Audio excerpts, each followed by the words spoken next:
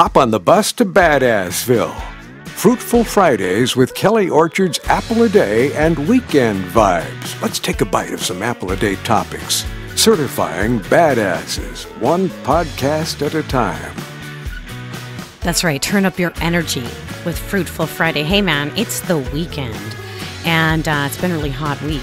It's going to be hot for quite a while here in the Southern California region, which is where I'm podcasting from my office space located in Michelle's Place Cancer Resource Center here in Temecula, California. It is Fruitful Friday. Thank you, Mr. Ocean, for the wonderful, always badass introductions. I never really know what he's going to say until I'm right here producing this sucker. This is Fruitful Friday, and we are certifying badasses one podcast at a time. I am Kelly Orchard, the Badass Certifier. Hey, did you know that I'm also a licensed psychotherapist? I think that's something that I don't let you in on quite enough. And I've realized that, it's because I don't go around dangling my credentials all the time in front of people because I don't know. I guess I just figure you must already know that. But yeah, I am a licensed psychotherapist, and you can go back into some of the archives of the podcast, and I gave you the whole story at the very beginning in January of 2021 on my story. And I share my story often when I have my B.A.D.A.S.S certification class, and when you sign up for my program, you hear my full story as to what led me here. But for the sake of the podcast, if you're just discovering it, I am a second generation radio broadcaster, and my dad was in radio in Los Angeles before I was ever born, and I was the youngest of 4 kids. I had 3 older brothers, and when I was in high school, I was a Valley girl. When I was in high school, we moved to a small town, Victorville, to build the first of several radio stations, which we owned and operated for 17 years. And then for the past 20 years, since 2000, I've been working with my dad as an FCC compliance specialist, basically inspecting and certifying radio and television stations that they meet the requirements, documentation, and their obligations in order to maintain their license to broadcast. And in 2006, this is when the shift for me occurred. I found myself over the 4th of July weekend that year in the emergency room suffering from heart failure. I was 42 years old, single mom, raising 3 kids, and self-employed.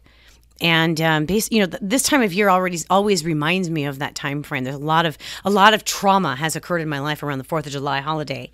But that's what set me on the journey to becoming a licensed psychotherapist. Because when all was said and done, it took 2.5 years for me to heal my heart, I had to figure out what I was going to do next. And I really wanted to help people navigate their way through some sort of a life derailing event. Mine happened to be this particular one, a heart crisis. But that's what led me to being here, to certifying badasses one podcast at a time. Because if you're here and you're listening, it must mean that you identify as a badass. And why? Probably because you've been through the storms of life and you're trying to maintain a positive attitude. You've weathered the storms. You have gained some wisdom from experience, and you're not giving up. That's part of what the definition of what today's urban culture refers to as someone who's badass. And that's why we're here. So the S in badass stands for to steadfastly stay the course. Remember, badass is an acronym. So it also means to be flexible and nimble when life throws us a curveball. They can be huge curveballs like my heart crisis or like the recent pandemic, or they can be small ones like my little adventure with my dad the other day. Yeah, last weekend, he was invited to join in on a LA Radio People reunion. Now, first of all, in the podcast, I was telling you last week, I wanted you to treat yourself. And that was my intention as well. My plan was to treat myself with kind of a little day trip early in the morning to the beach. I haven't been to the beach yet this season, which it just got started, but I'm a California girl, so the beach is pretty much norm. But I'd like to go early in the morning before anybody else gets out there and just kind of walk the beach, before the crowds, before all of the sunbathers, because I no longer care to sunbathe. But I do like to get myself out to the ocean, and that was what I wanted to treat myself to do, and that was my plan. But the other part of the weekend derailed me because I was utterly exhausted. But once again, so I had to learn how to play flexible and nimble and not let it get the best of me. So let me repeat and paint the picture for you. So last weekend, like I said, my dad was invited to go to a Los Angeles radio people reunion. And we've gone to a few in the past. My dad now lives with me. He's 83, so getting around is a little bit challenging for him. He's got some Parkinson's, so he doesn't drive himself anymore anywhere. And plus, and I have a radio background too. And so, and I've worked with my dad forever, so it didn't seem like a sacrifice at all to drive him out to this little reunion that was going to happen at a big, huge park in Van Nuys, my stomping grounds. Yes, I was born in Van Nuys. My dad graduated from Van Nuys High School. He married my mom in Van Nuys, and we used to live just down the street from where this park was. So this was, going back to home turf. We were both looking forward to it. But of course, we're in Los Angeles now. In Temecula now. And even from Temecula, it's south of Los Angeles. On a good day with little traffic, or moderate traffic, it's going to take you a good hour and a half, maybe hour and 45 minutes to get into Los Angeles. You'd think on a Saturday it wasn't going to be, too bad, especially midday. I have no idea what the deal was with the freeways in Southern California, but it was bumper to bumper traffic from the get-go. I think that a certain part of the I-15, and then as you're heading west into Los Angeles, and a little northwest, there was nonstop traffic. Like a 10-minute delay here, a 5-minute delay there. You'd just get rolling, and then you'd have another 15 or 20-minute delay. It took us almost 3 hours to get to this park. And of course, it's a huge park. We don't know exactly where the location is, and we're kind of winging it, and we're hoping that we're going to find it. But that too was really challenging. And so we did finally meet up with the reunion folk, but we were an hour and a half late to the beginning of it, so I'm sure that we missed several people, and and all kind of frazzled. We managed to have a good time though, and then on our way home, we had the same traffic problem. Even the GPS says, it's like uncommon traffic or whatever it was. It was unreasonable, and I was taking a lot of deep breaths. My poor dad, very, very calm, cool, and collected. And we've done a lot of road trips together, so it's not like we don't know how to travel together. We're fine. But I'll be honest with you, I drove the Mustang, and it's a stick shift. And the reason I drove the Mustang was just because I'm comfortable driving that car. Didn't think it would be that too bad, and it's nice to get it out on the road, on the highway, whenever I can. But this was a disaster. Just imagine you're in a stick shift in nonstop bumper to bumper traffic for 3 hours. It's like working out.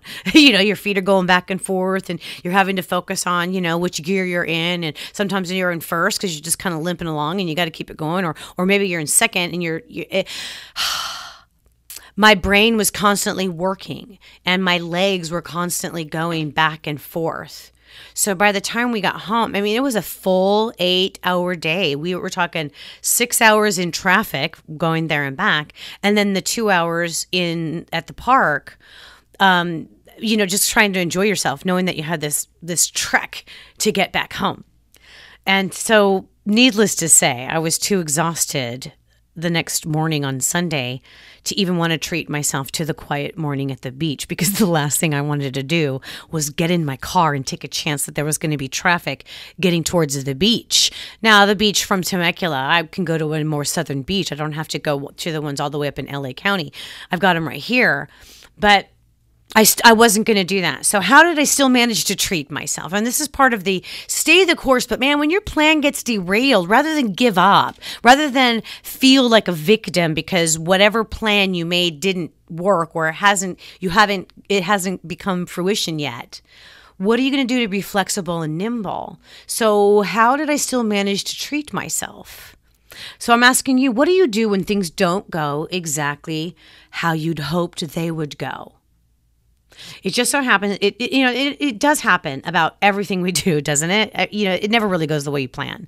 So we have to, be flexible. So for me, it was definitely, just kind of have myself a nice little glass of wine and soak in my bathtub with some Epsom salts, because Epsom salts definitely help reduce muscle pain and aches, and it helped me to sleep. And I had to do it a couple times because honestly, driving the stick shift, my hips were hurting, my ankles were hurting a little bit. Remember, not too long ago, I had a sprained ankle.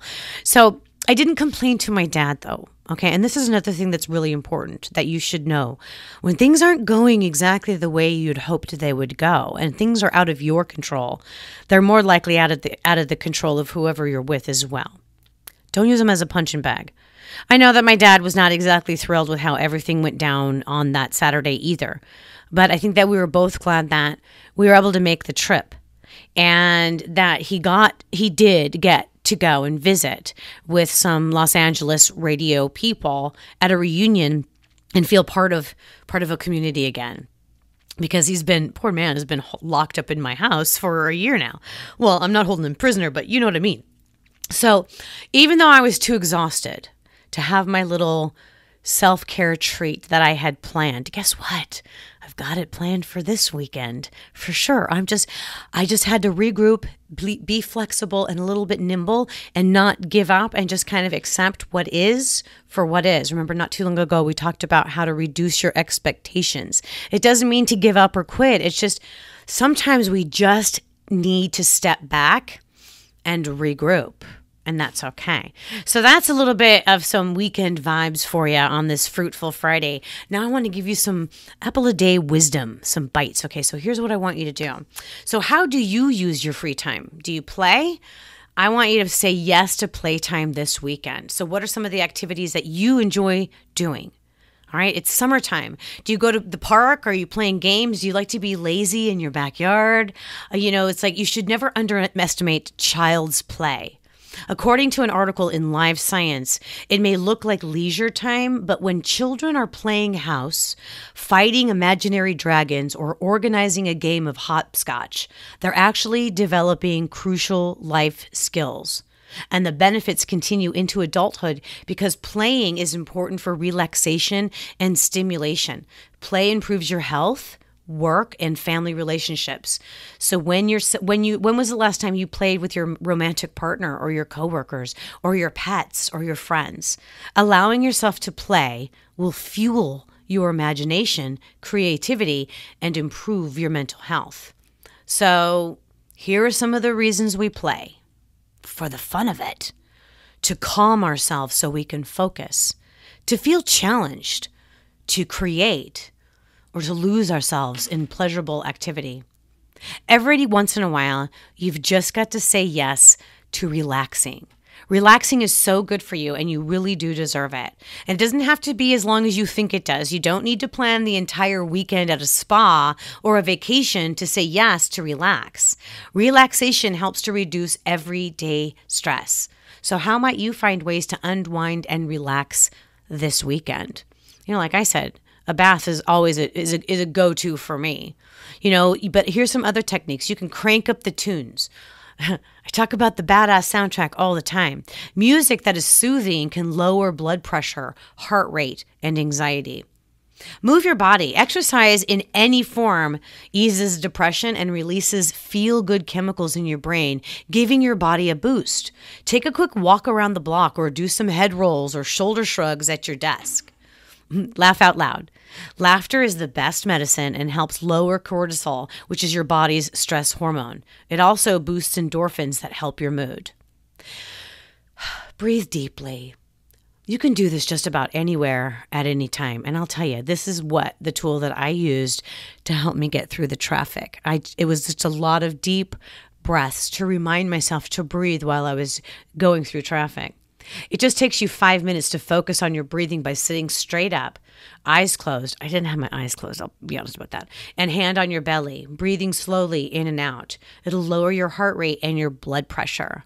So I just gave you some fruitful ideas for you to have a wonderful summertime weekend. I'm Kelly Orchard. So listen, Bobby's going to come up and tell you a little bit about, my YouTube channel and stuff like that for Mustang Monday, which is coming up on Monday. I got fresh episodes that are going to be starting in a couple of weeks. I've been out there hunting down some badasses to hop in the seat of the Mustang to give some new badass tips from the streets.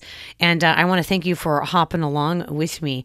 So here's what we covered today in the podcast. We're talking about the S in badass, which stands for steadfastly stay the course. And remember, the whole B.A.D.A.S.S acronym is B stands for be yourself. And I teach you that how can you be yourself if you don't really know yourself? And so I've got tools for you to figure out not only who you are, but what makes you unique and different and special.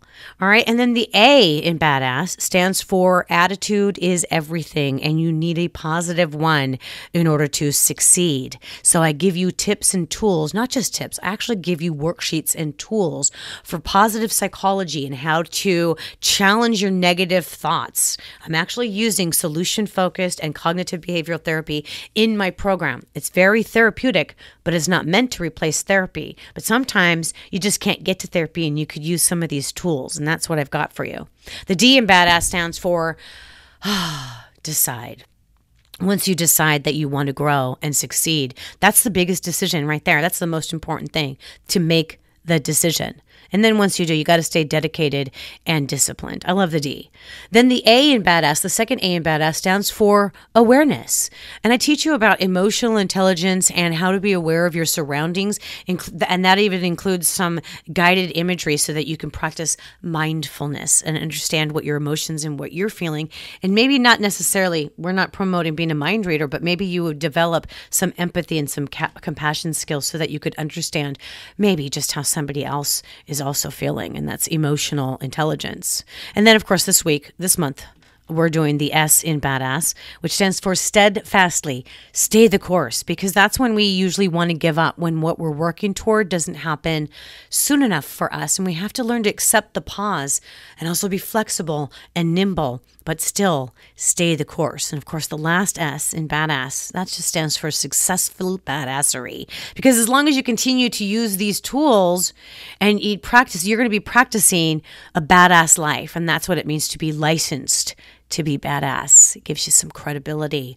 So that's what we covered on the podcast. So what tools are you going to add to your toolbox? Hey, did you know that Kelly Orchard's Apple a Day is also a daily podcast? It's 60 seconds on wisdom, success, and personal growth. And you can subscribe to it on the same exact podcast platform you're checking this one out. All you got to do is search my name. You'll find both my podcasts. I made it kind of easy for you. It's easy for me too to remember all of that.